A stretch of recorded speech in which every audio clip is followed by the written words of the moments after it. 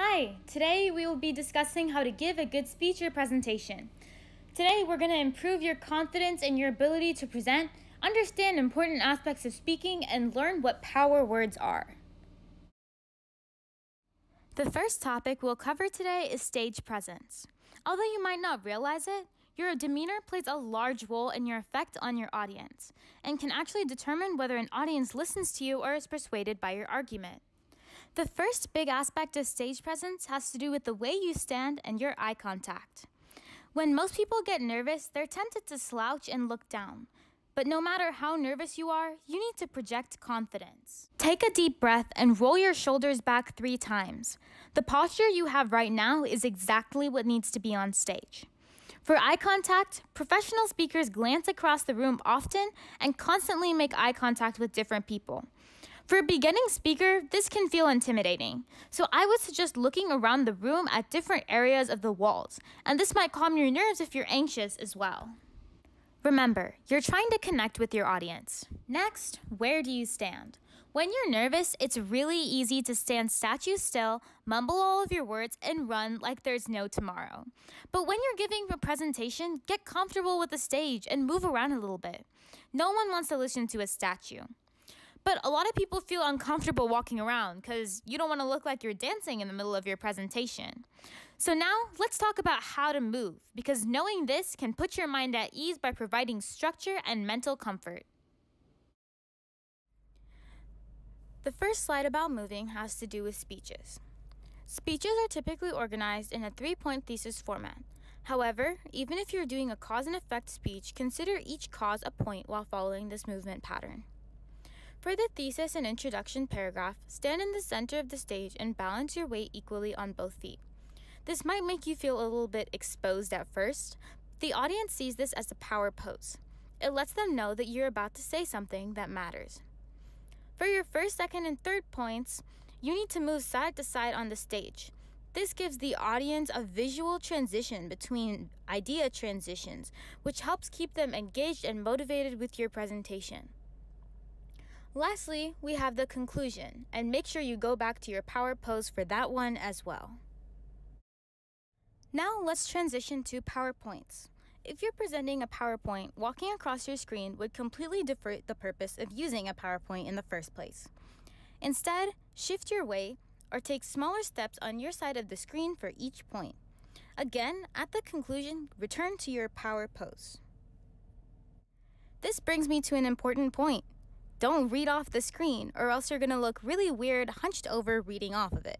Speak to your audience. After all, your slide presentation is just a prop, not your main source of information. Next, where do you put your hands? Never put your hands on the podium, in your pockets, or with your palms facing you.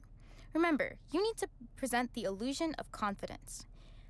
One thing that people often do is leave their hands at their side, which is perfectly okay. But something that's really good to do is to occasionally turn your palms outwards towards the audience in an embrace, as this symbolizes unity and helps them stay engaged with the presentation and makes them pay more attention to what you're saying. Now, let's talk about clarity. How do you sound to your audience? The good news is you don't have to change your voice. Just follow a few quick tips. Imagine you're speaking to a larger audience, because this way you'll naturally enunciate. Don't shout though, but don't be extremely quiet either, and project your voice to everyone in the room. Also, be confident in your ability to succeed. Just take a deep breath and plan what you say so that you don't stumble over your words.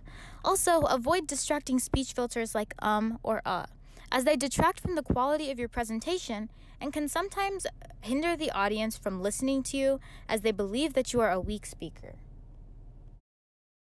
This is an important thing to remember. Don't speak with force, but speak with deliberation and with purpose.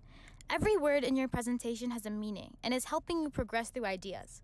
So don't regard any one word as unimportant, and make sure you recognize the importance of each one so that you speak clearly and it sounds like you have direction with your words. Hopefully, you now understand how to present, but now you might be asking, how do I write my presentation in the first place? For people struggling with this, here's a quick set of steps. First, find a topic. This can either be assigned to you by a teacher or whoever is in charge of you, or a passion project, which you'll probably do in older grade levels. Next, find information and organize your ideas. By finding information, you can seem more credible to your audience and answer questions with ease. Additionally, you would likely seem more knowledgeable once you have more information on a topic. Organizing your ideas helps them have a logical flow and sequence, helping your audience to keep up with you and transition with ideas as you go throughout your presentation or speech.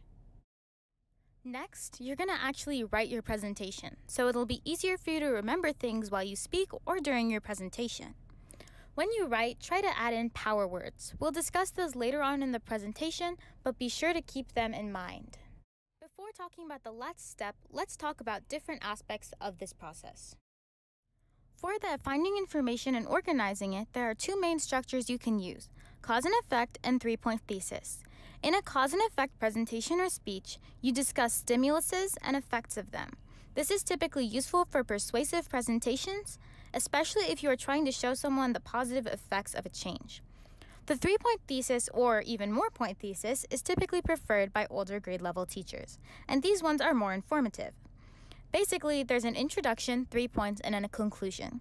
Sometimes, if you're doing a slide presentation, it will have more than 3 points, and that's perfectly okay. This is simple and great for beginners. Now, let's talk about power words. These are essentially words which inspire specific feelings in your audience. And here are some examples of them, which are not limited to, but include these.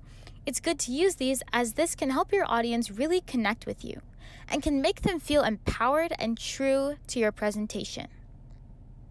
One really common word which is used as a power word is the word we, and it's commonly used by professional speakers as well.